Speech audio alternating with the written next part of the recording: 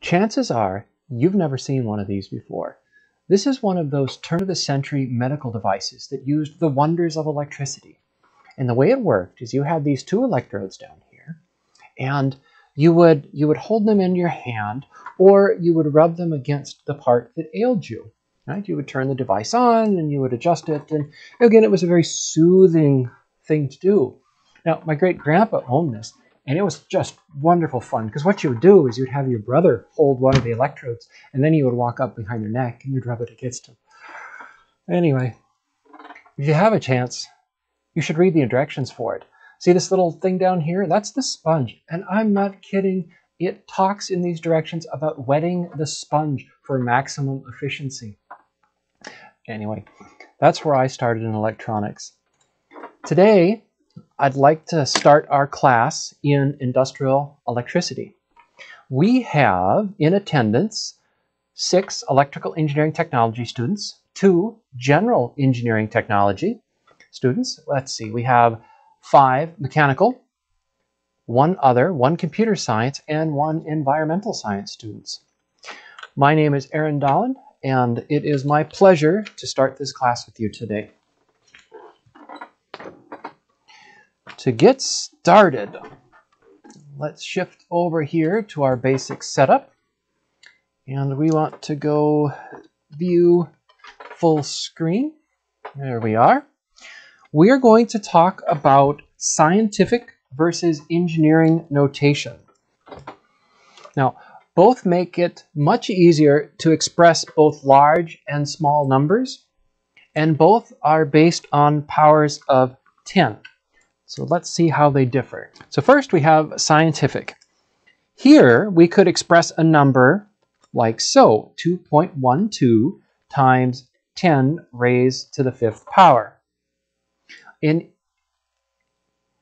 each number in the front here is a number between 1 and 9.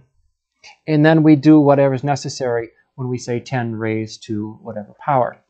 In engineering notation, that same number would be expressed as 212 times 10 to the 3.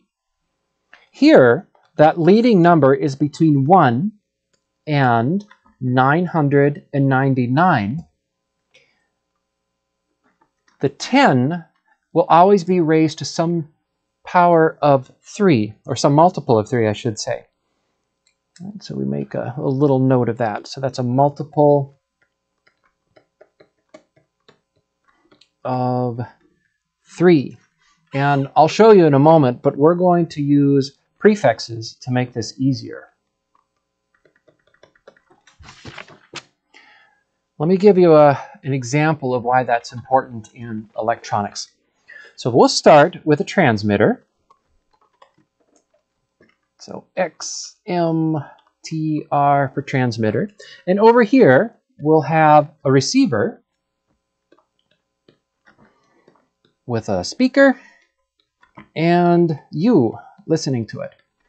We know that the transmitter sends a signal through the air, and that is picked up by the receiver. Now, a transmitter might have a power of 750,000 watts. The receiver on the other side might only receive 0.0000001 watts.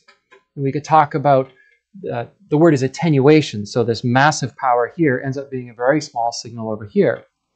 If we were to use scientific notation, we would express that as 7.5 times 10 to the 5th watts. We would have started with our decimal point here, and we would have walked over 1, 2, 3, 4, 5. So there's 7.5 times 10 to the 5th.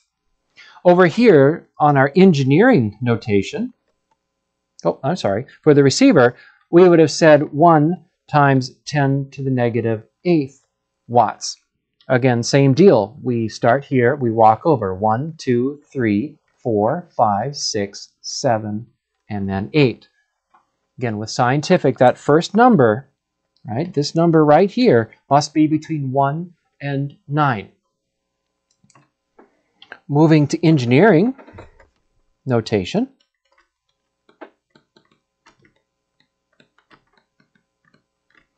We would express this as 750 times 10 to the third watts. Get my big head out of the way. And on the receiver side, we would have said that is 10 times 10 to the negative 9 watts. Again, I have to remember that this first number here is now between 1 and 999. Using prefixes, we would say this is 750 kilowatts, or simply 750 kW. Over here, we would call this 10 nanowatts, or 10 NW. Now this is built into your calculator if you wanted to explore that. So if we were to enter 750,000, okay, there's our number, 750,000. There's a button right here called Engineer. If you push that, it's going to shift it into engineering notation for you.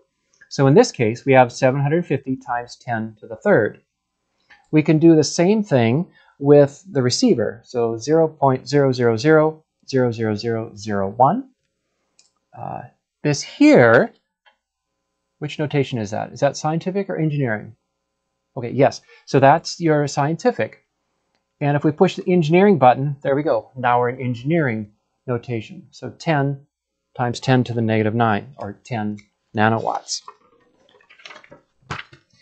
About these prefixes, they are in your textbook, and they are something that you are going to need to remember, commit to memory. So what are they? Let's start out at the top here. So 10 to the 12th, excuse me, 10 to the 12th, we call that tera, and we use the symbol T. 10 to the 9th is giga, with a G.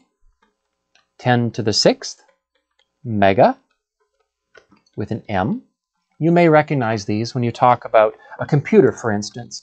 If you had a small thumb drive, if that's something you even use anymore, we would talk about that being 10 or 16 gigabytes.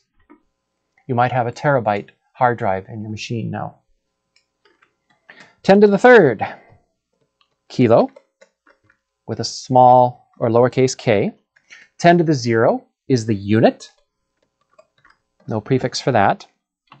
And then we go down. So now we have 10 to the negative 3 is milli, with an M, lowercase m. Not to be confused. Uppercase is mega, lowercase is milli. 10 to the negative 6th, micro, with a mu, a u that is. 10 to the negative 6, nano, with an n. And 10 to the negative 12th as pico, with a p. Again, these are all something that you are going to have to memorize, right? So commit to memory.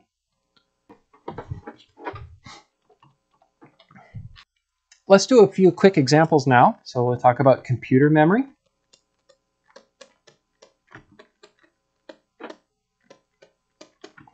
Eight 0.000000000 bytes. Shifting into engineering notation, 8 times 10 to the 9. And using the prefixes, that would be 8 gigabytes. We could talk about a human hair, 0.000075 meters.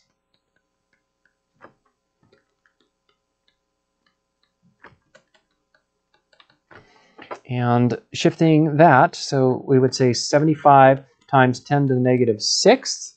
Let's see if that works out. 1, 2, 3, 4, 5, 6. Yep. Remember, that number has to be between 1 and 999. And we have to have a multiple of 3 here. And it looks like we do. So we would call that 75 micrometers. And we already talked about the calculator and the fact that it has an engineering button, which will take care of some of that for you. Moving on to chapter 2. We're going to talk about Ohm's law. So Ohm's law. It's one of those fundamental things that you're going to be using in this class pretty much from now till it ends. Ohm's law is a relationship. It is a relationship between voltage and current and resistance.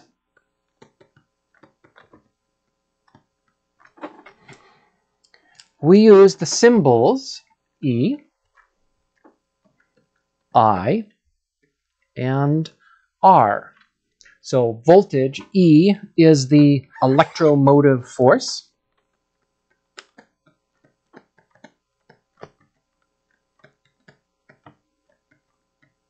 So we talk about the electromotive force, E. We talk about current, and that's the current intensity. If we would go back and if we were to put this into French, this would make a little more sense, because we would talk about the intensity, I-N-T-E-N-S-I-T-E,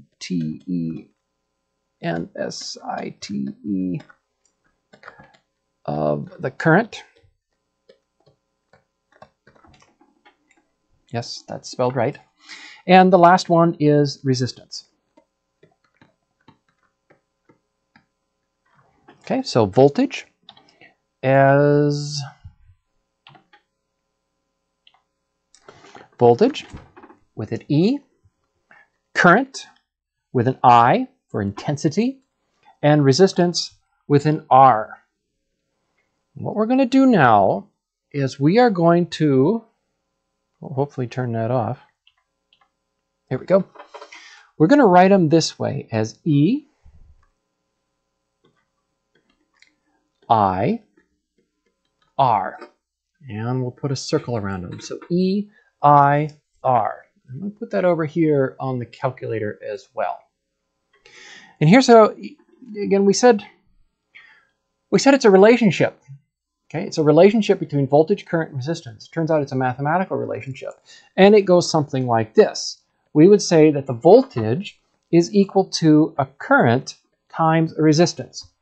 Using the cover-up method, we go over here to the calculator here, we cover that up. We say the voltage, which is the thing we're covering up, is a current multiplied by a resistance.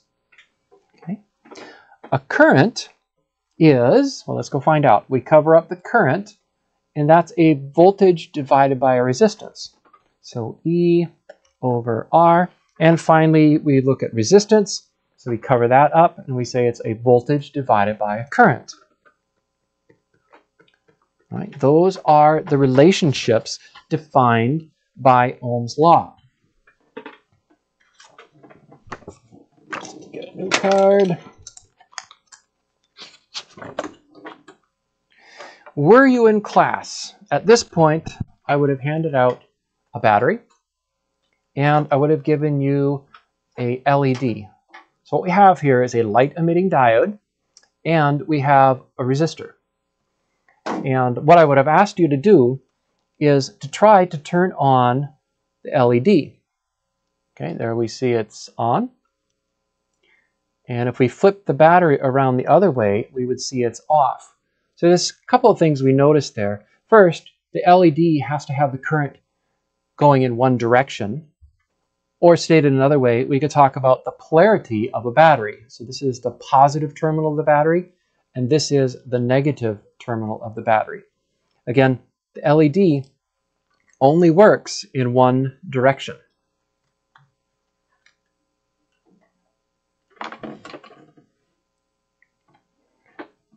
You could think of the battery as a source of energy. Oh, I lost my pen. Can't use my digitizer without my pen. Ah, found it. Okay, where were we? Oh, the battery is a source of energy. The resistor and the LED work as a load. Again, we talked about polarity. that the power coming out of the battery has a certain direction in which it is flowing. Schematically, we could draw the circuit like this.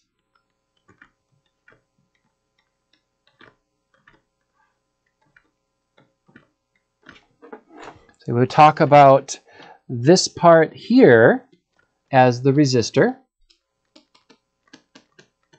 this part as the light emitting diode, and this as the battery. This particular battery is 9 volts nominal, so we'd write that here, 9 volts. And we could, at this point, write the fact that we have the positive terminal, right? We could put that here if we wanted. It's not necessary because by convention, the fact that these bars have different sizes would indicate what the polarity is. So the top bar being larger automatically means that it's the positive terminal.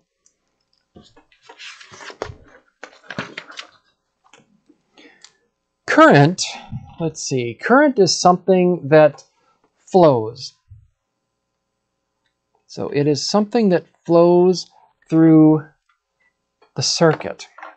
And one way to think about current is to say we have a wire and we have an observer who is watching the wire. Now, you could think of this person having a stopwatch, right, and clicking every time an electron goes by. If you know how many electrons were going by for some unit of time, you would then know what the current is. Now, the book may or may not mention coulombs per second, but nobody uses that. Instead, what we talk about is amperes. Again, so there's a current, right? These electrons are moving in that direction, and we would call that amperes or amps. Many authors at this point start making analogies. One of them is a hydraulic analogy. They talk about the battery being like a pump. It pumps water in the circuit. In this case, the water is the electrons. We could talk about the wires being the pipe, and the constriction, right? A constriction in the pipe would be like a resistor. In fact, you can look in the textbook to see that analogy. Let's start with a real circuit. We'll put in a power supply. We'll add a switch. We'll put an ammeter in the circuit. Then we'll put in a resistive load. And finally, we will put in a voltmeter to see what's going on. Now let's label these before we forget what they are. So this is a direct current power supply. This is a switch. This is an ammeter. We established this was a resistor. And finally, with the V, it's a voltmeter. Something I'd like you to notice here is the current. Again, we talked about current being a flow. The current in this circuit is actually flowing through the ammeter, but it does not flow through the voltmeter. For instance, if we were to remove the voltmeter from the circuit by lifting up that wire, the circuit would work the same. The resistor would still have the same characteristics as had before. The current meter would still read the same. That is, assuming the switch is closed. This is something that we're going to come across many times in this class, especially when we get to the lab. And what I'll constantly remind you is that current flows through an ammeter and voltage is measured across. Let's do a few Ohm's law calculations. Let's start with a circuit of 120 volts. Notice the squiggly line here? That's a sinusoidal source. We'll put in a switch and we'll add a resistor. We'll let this resistor take on the value of 8 ohms. there's the omega symbol. That's the units for resistance. Over here we have 120 volts AC. That's the units.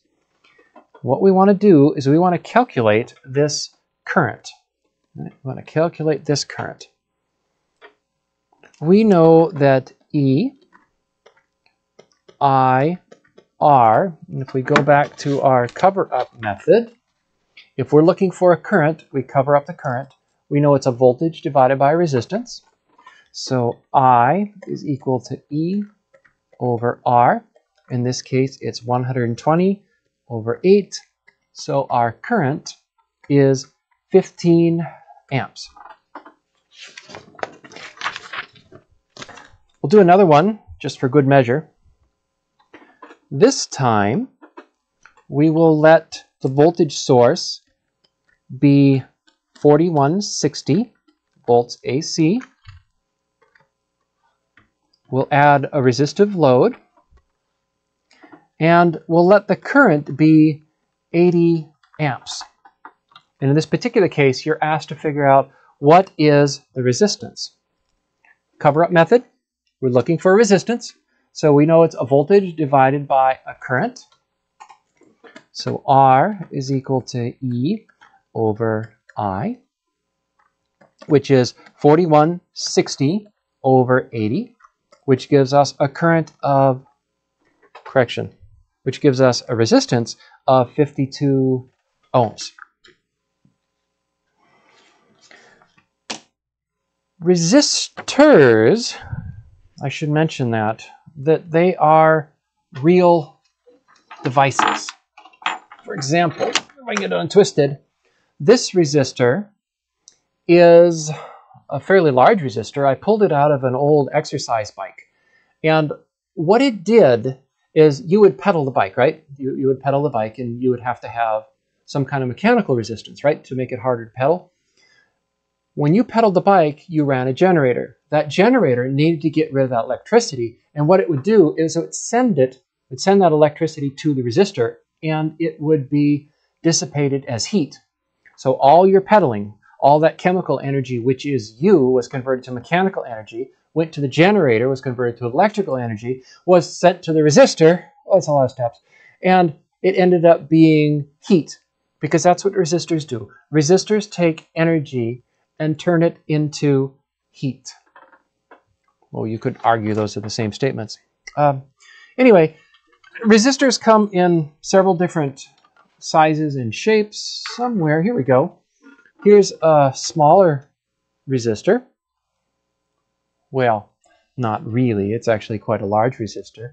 If you can read it, it says 500 ohm. Try the focus here. Let's see if it focuses. Let's try this. Oh dear, my poor camera does not want to focus today. Well, this particular one is a 500 ohm 25 watt resistor. I have smaller ones. In fact, we can just put them all here. So there's a 25 watt. This here is a half watt.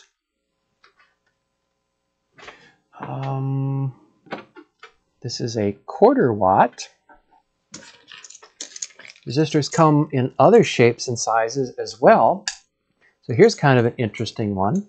This little guy here is a collection of resistors. I believe, well, I don't remember how many are in there, but there's many resistors inside this little chip.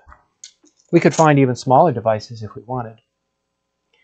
Some resistors are variable. For example, this volume control, right? These resistors, they're variable resistors. And we could go on and on and on. There are literally thousands of different kinds of resistors depending on the application. So the last thing we're going to do today is we're going to look at resistor color codes so we can figure out what the value of these particular resistors are. So these little guys. So what we'll do is first I need to shift over to desktop. Let's try a different search. Resistor calculator. Let's see if we get there. There we go. That's what we're looking for. So we want a 4-band resistor. And check this out. So I have this little resistor here, and I can just barely read it. It has a color band of brown. So there's your first color band, brown. Second one is black. Next is green. And the last one is gold. Now this tells me that with this particular color band, that this is a 1 mega ohm resistor with a 5% tolerance. So let's get our voltmeter out, and we're going to configure it to measure resistance. You'll see the omega symbol right here for resistance. And we have two probes. What we're going to do is we're going to connect one probe here. I'm going to hold it, and then I'm going to probe with the other one. And we see that the value is 1.0, or awful close to 1 mega ohm. Now, a quick note, you got to be careful when you're measuring resistance, because if you were to put yourself in the circuit, that would throw off the calculations. So you can see that my fingers, as I'm sitting here, have about 12 mega ohms resistance. Let's do another resistor just to see. So this particular resistor has a code of red, red, red, and gold. So let's see if it matches. So when I measure it this way, it says 2.18 K. There's that K ohms. And if we go back to the DigiKey website here, and we go red, red, red, and gold, we see that that is 2.2 K. So it turns out we were a little shy with this particular resistor. That could be because of my measuring, could be the resistor itself, or it could be, and most likely, this fluke meter, which is approaching 20 years old. So let's work an example here. And what we want to know is what is the expected value for a resistor with yellow, let's see, yellow, violet, black, and gold.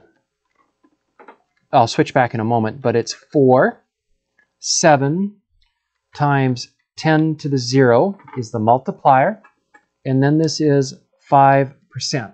So we go back and we look at these color bands, and we see that 4 is yellow, 7, so that's, whoops, wrong color, violet. So that's 47, and this band right here is called the multiplier. And if the multiplier is black, that means we multiply by 1. So it's 47 times 1 is the resistance for this particular resistor. And then the tolerance says that you can expect any given resistor to be plus or minus 5%. And you'll see there are other tolerance bands in here. And, you know, we get, well, the gold band is pretty common, 5%. They're relatively inexpensive. Silver, I haven't seen silver in a very long time. These other tolerances, it turns out that closer the tolerance, the more the resistor costs. I wished I'd have brought it with me. I have a resistor in the lab. It's just a tiny little thing, but it's a $50 part. But it has a tolerance of 0.01. Anyway, back once more to the laptop. And so we said that this was 47 times 10 to the 0, which is 47 ohms plus or minus 5%. And if we follow that through, we would say that 47 times 0.05, by the way, this particular calculator, you notice how it automatically puts things in fractions? If you want to get rid of that, hit this SD button. Okay, so what this means is we have 47 ohms plus or minus 2.35 ohms. Or stated another way, the resistance will be between these values. Another way of saying that is this is 47 times 0.95, and this here is 47 times 1.05. So again, it's 47 plus or minus 5%, which means that if you pick up a random resistor and you calculate the value, it could be between those ranges. As far as the tests and exams are concerned, I will ask you to do the calculations like we've just done here, where you tell me if a resistor is or is not in tolerance. I'm not going to ask you to remember the colors. Instead, there will be a chart on any quiz or exam. Until next time, be safe.